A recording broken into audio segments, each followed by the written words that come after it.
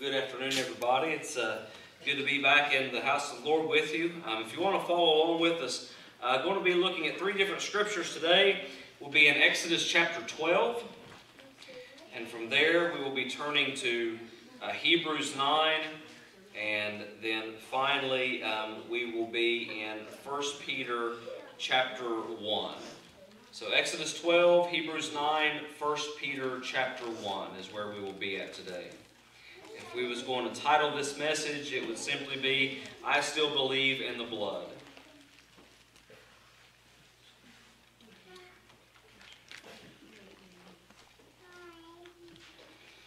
Before we get started, we want to ask God's blessing on this word. Lord, we come to you, God, and we just want to pray, Lord, that you will place your anointing upon us. Help us, Lord, to give out the word, to rightly divide the word of truth as best as we possibly can. God, we pray, Lord, for your people to be blessed, to be lifted up. And Lord, we pray most of all that for someone here today that is lost, that God, they would come to you, Lord, by faith in your Son and be saved. We thank you. We ask it all in Jesus' name, and amen.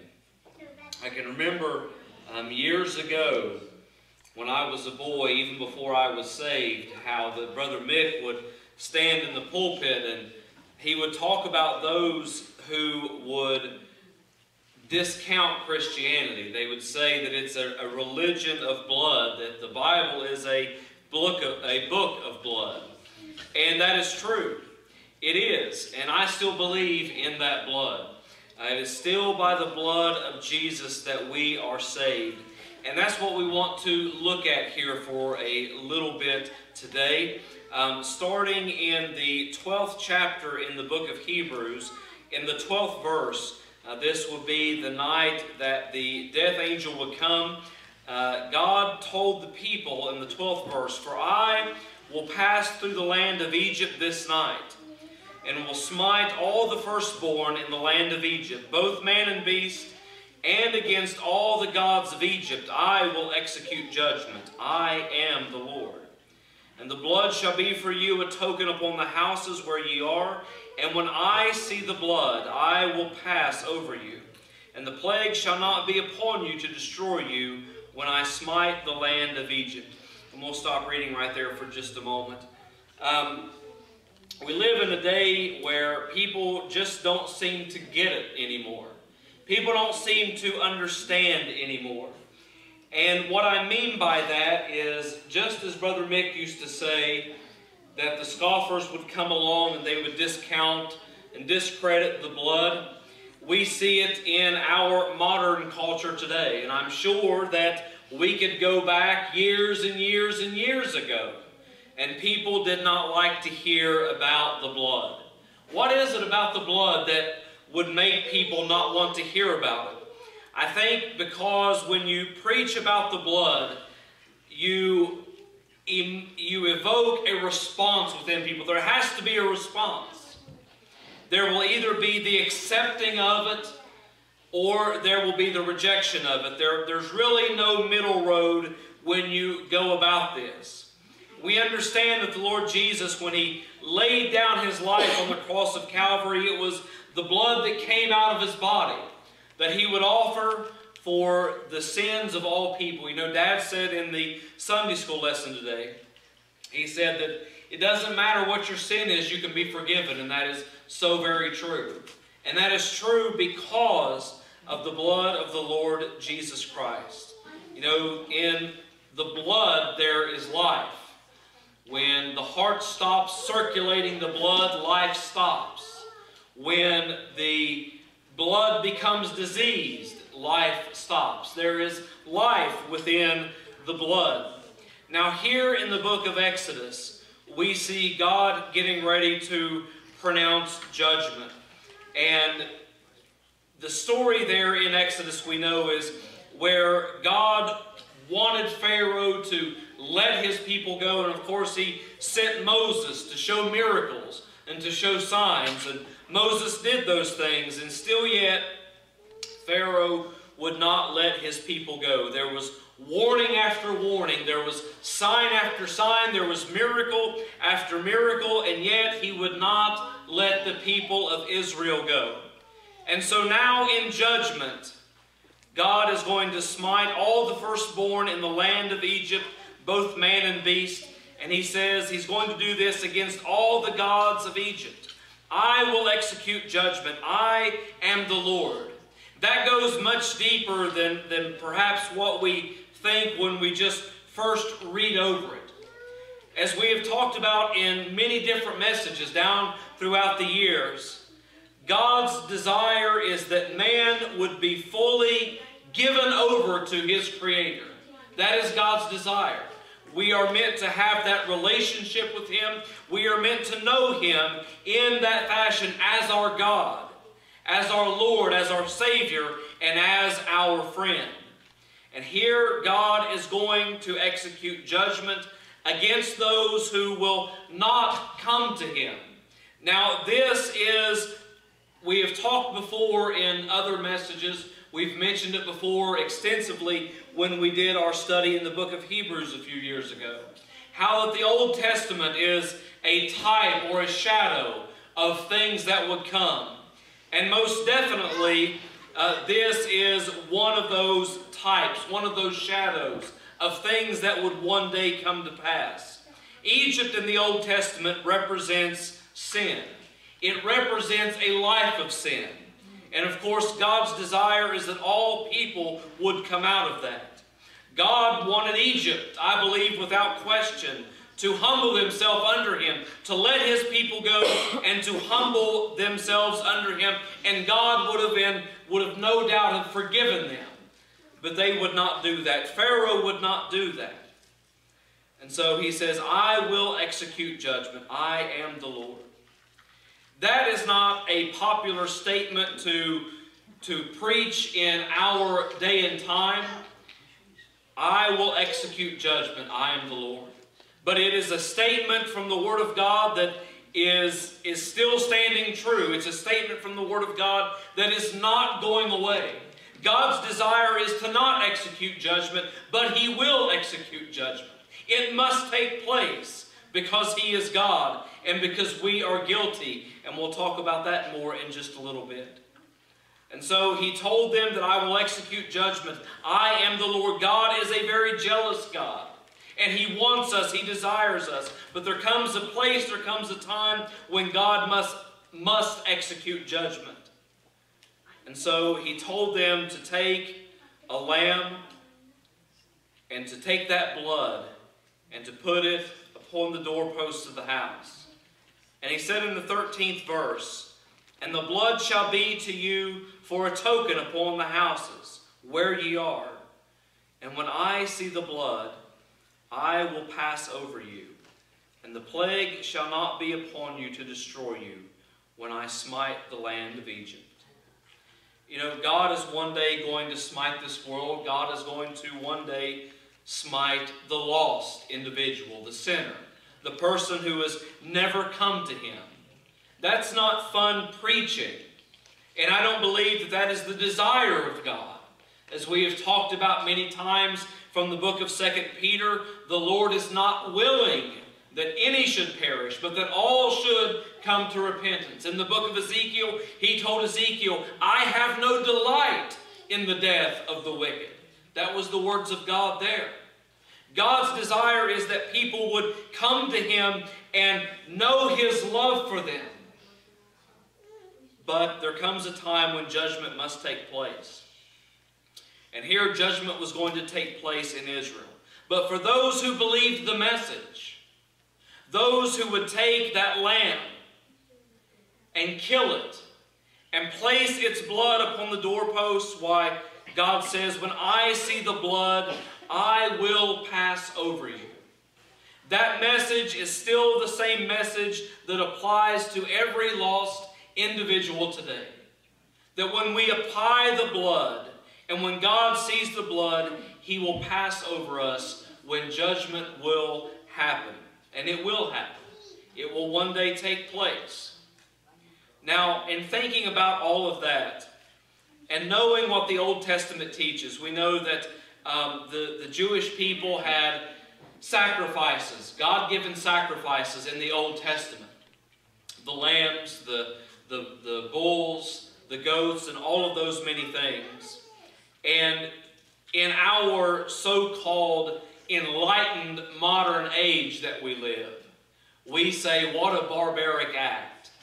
We who kill children who are alive in the womb say such a thing. Let me throw that out there. But we say, what a barbaric act. And I think people say that today, and this goes back to my statement earlier, is that people just don't get it anymore. You see, when in the Old Testament, when the sacrifice had to be made, and of course those sacrifices never took away the sin of the individual. They were done in faith, looking to the time that the Lamb of God would come. Those goats, those bulls, those sheep, those lambs, none of those things took away sin. The message that we have referenced so many times, where Abraham took Isaac up there, and Isaac said, we've got everything but a sacrifice. And Abraham said, my son, God will provide himself a lamb. Then when they got there, and Abraham was about to take his son's life, the angel of the Lord stopped him, and the Bible says that Abraham looked, and behold, a ram caught in the thicket by its horns. And he and Isaac offered that ram that day. But that wasn't what Abraham said would be offered. He told Isaac, my son, God will provide himself a lamb. And that is the exact thing that God did on Mount Calvary's hill. He provided himself a lamb for our forgiveness. Now, in going back to the Old Testament teachings and traditions and sacrifices, a person would have to take that innocent animal, and they would have to kill that innocent animal with their own hands, and take that blood and take that animal to be offered. And I think that was done for a purpose. I think it was done for a purpose because you had to understand that an innocent life had to be taken because I was in the wrong. That was the purpose of it. The lambs, the goats, the bulls, they did not commit the sin. The people committed the sin. And they had to take that animal's life because of their actions, and that would spark an emotion within the individual. That's the point of it. And that's why the blood will always evoke a response within an individual. Because when we go to Mount Calvary, there we see pure innocence and his life's blood being poured out upon the cross. Their pure innocence, there the most innocent man who has ever walked the face of the earth, guilt-free, sin-free. The only things that he ever did was heal the sick, raise the dead, give sight to the blind, teach about the love of God, teach about how God doesn't want us to be involved in the things that will hurt us, which is sin, and to tear down the religious hierarchy of that day. Those are the things that he did. Innocent, and they nailed him to a cross, but that was God's plan all along. I still believe in that blood today. That blood today is still good enough to save every soul on the face of this planet, I believe. Guilt, our guilt, was upon him, and his innocent blood was poured out so that you and I and any individual in this world could be saved. Is it good enough? Is that act that Jesus did, is it good enough to take away my sin and your sin? Or the sin perhaps of someone who has delved into much deeper, darker things than you and I? Is it good enough? The Bible tells us in the 9th chapter in the book of Hebrews, but Christ, being come an high priest of good things to come, by a greater and more perfect tabernacle, not made with hands, that is to say, not of this building, neither by the blood of goats and calves, but by his own blood, he entered in once into the holy place, having obtained eternal redemption for us. And then it goes on to say this, for if the blood of bulls and of goats, and the ashes of an heifer sprinkling the unclean, sanctifieth to the purifying of the flesh. So, in other words, in the Old Testament, when they offered these innocent animals and placed upon those animals their guilt and their sin, he says, if the blood of bulls and goats and the ashes of an heifer sprinkling the unclean sanctifieth to the purifying of the flesh, then he poses this question to us. If that worked, if someone in the Old Testament kept the sacrifices in faith, looking to a time that a Savior would come, and it did work, he says, then how much more shall the blood of Christ, who through the eternal Spirit offered himself without spot to God, purge your conscience from dead works to serve the living God? He says, look, he says, if these animals, if that worked then how much more can Christ bring new life to you and get you away from the dead life that you were once living and take away the guilty conscience that you carry. His blood can do that. I can promise you it can. When we look into the book of 1 Peter, we are told this concerning the blood of Jesus. It says in 1 Peter chapter 1, starting at verse 18, for as much as ye know that ye were not redeemed with corruptible things, as silver and gold, from your vain conversation received by tradition from your fathers. You know, you here who are saved, this is kind of a twofold message. If you're here and you're saved, I want you to hopefully understand how great this blood is that was given that day. And how, if you still carry with you after being saved a guilty conscience, or if you, after being saved, still carry your past on your shoulders, you need not do that. And the other part is this, that if you're here and you're lost, you need to understand that this blood that was poured out, this life that was given, that life can save your soul and change your life. He says, you were not redeemed with corruptible things, the silver and gold. The things in this life, the very best we could possibly think of in this life, those things didn't redeem us. Those things are corruptible. Those things will pass away. They will not last.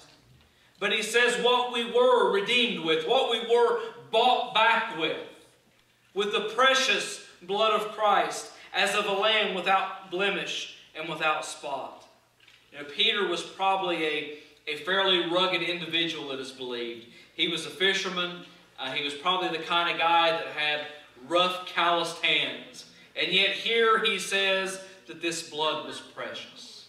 He uses that word precious. You were redeemed with the precious blood of Christ, as of a lamb without blemish and without spot. And this was God's plan all along. It was God's plan all along. God's love was so great for the entire world that God had in His mind, before everything was ever fashioned, that His Son would come and pour out His life's blood so that you and I could be saved, so that God's wrath could be satisfied. It says in the 20th verse, speaking of Jesus, who verily was foreordained before the foundation of the world, but was manifest in these last times for you, who by Him do believe in God, that raised Him up from the dead, and gave Him glory, that your faith and hope might be in God. It says this was foreordained before the foundation of the world. God knew that you and I would need redeeming. He knew that you and I would need someone innocent to come and stand in our place. What more could you possibly do for someone than to lay down your life for them? There's no greater sacrifice than that, is there? Than to lay down your life for someone. Jesus laid down His life for all because we were guilty and He was innocent. He laid down. You know, we think of people who we would most freely take a bullet for, so to speak. Our wife, or our husband, our children, our moms, our dads, but we don't think about those people who are much less desirable. We probably wouldn't take a bullet for them, would we? We probably wouldn't push them out in front of a moving car, would we? We probably wouldn't do those things for the rapist in prison, for the murderer on death row, for the terrorist over in the Middle East. And truth be told, if we met someone exactly like us, and we knew they were just like us, and we could see inside their mind the things that they think, the things that they feel, we probably wouldn't take a bullet for them either. Yeah. But the one who was truly innocent of everything was foreordained before the foundation of the world that he would come and allow his body to be nailed to a cross so that his life's blood could be poured out. So that way, whenever and whoever would come to faith in that gospel message, and God would look down upon them when judgment comes, and God will say, nope, I'm passing over this one. I see the blood upon them. I see the blood upon them. They don't get my wrath. They get my grace. They don't get my judgment. No, they get to live with me forever. Just like the old boy who left his dad's house and he thought, man, I've made a huge mistake here. I've squandered my inheritance. I've ruined my father's name by the life that I lived. And I'm not worthy to be called a son anymore. But maybe, just maybe, he will take me in as a hired servant if I beg him. And so he makes his way back home. But probably something unexpected happens. The dad sees him. And the Bible says that the father ran and met him and fell upon him and kissed him. And the son began to spout the pre-designed apology that he had, but his dad stopped him and he told the servant, he said, go get the best robe, go get the ring, go get the shoes. My son is home. He was lost and is found. He was dead and he is now alive. That is the picture of what we get because of the blood of Jesus. You see, justice is getting what we deserve. What do we all deserve? We all deserve hell. We all deserve judgment. We all deserve wrath. Every single one of us. But because of the blood of Jesus, we can get grace. Mercy and grace. You see, justice is getting what we deserve. Mercy is not getting what we deserve. But grace is getting what we don't deserve.